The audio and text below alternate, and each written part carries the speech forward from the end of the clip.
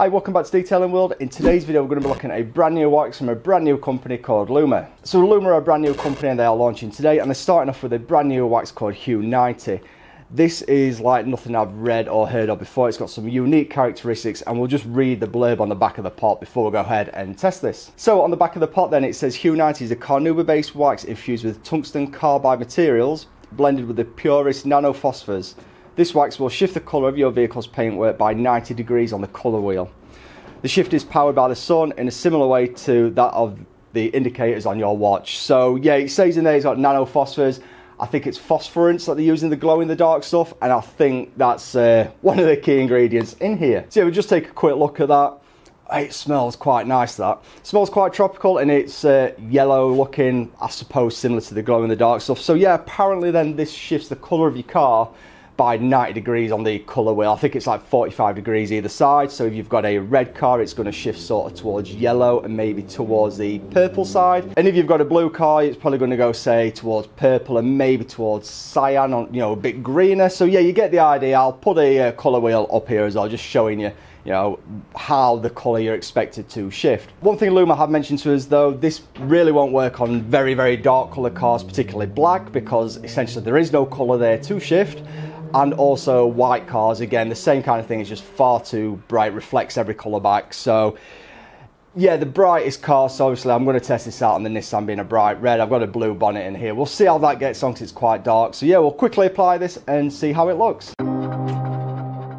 Okay then, so now we've grabbed focus there then. I'm just going to apply the wax here. I'm not going to do too much talking on this bit. I'm applying the wax just like any other wax.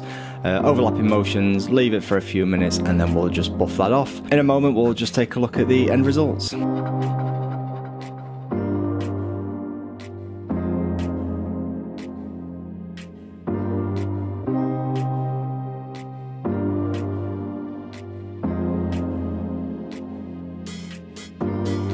So here we go then, hopefully you can just make out the yellow there in the highlights and a bit of sort of pinky purple in the shadows as well, and this shot really does show it across the bonnet quite well.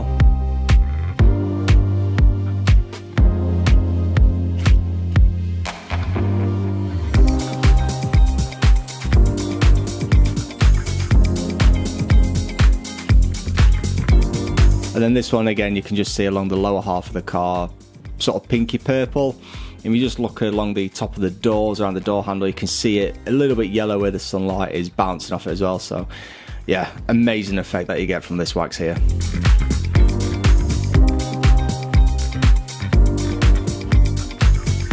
And then quickly just applying it to the test bonnet as well, see how it affects blue paintwork and in different lighting conditions as well. So it's difficult to make out, but you can see it sort of goes a bit purplish in the shadows, and if you look around the spotlight in a moment, it goes a bit of a lighter shade of blue. A bit harder to tell, I think it works better in natural sunlight. Okay, then so back inside the garage then, I've applied the wax all over the car and also onto the test bonnet as well, just see how it affects different colours and in different lighting conditions as well. Obviously this is going to have the best effect out in the natural sunlight because, well, that's where cars live. So first impressions then, it goes on very, very well, very, very smooth, almost like butter, and with this matte shine applicator pad, really nice to apply, and comes off very easy as well with a nice plush microfiber. So I'm not sure if you could see the colour changing as I was buffing it off. It does say that you have to allow at least 5 minutes for the wax to cure, basically, not to let it bake on. Pretty much the application is like most waxes in that sense. As I said earlier as well, it's got 4 to 6 months durability, and if you ever want to remove it, you can use an IPA, or they will be releasing a product called Reset, just to strip that wax off if the colour change effect isn't for you guys. So as I say then, they recommend that this works best then on bright coloured cars, so something like the red Nissan, maybe like the green Focus RS colour, the yellow AMG that I'm using in the Dodo Juice series. Bright coloured cars like that, they're probably the ones that are going to see the biggest kind of shift. The darker the car, the more subtle the shift. And same with the light coloured cars, it's going to be quite a subtle shift. As I said, it moves about 45 degrees each way on the colour wheel as well. So funnily enough, the label, yeah, you can see colour wheel, so you can pretty much get an idea where the car is going to sit. So yeah, I hope you enjoyed this video then. If you have, please make sure you smash that like button. And if you're not subscribed to this channel already, please do consider subscribing as well. We've just hit the 10,000 mark and I'd like to get us up to 100,000 as soon as we can, really. Also, check us out on Instagram. We're on there as Detailing World Official. If you want to see all the behind the scenes, I'm on there as Randomly Set. So yes, we'll see you in the next video. So for those who are wondering if this product is legit or not, all I'll say is just check the published date of this video and we'll see you next time.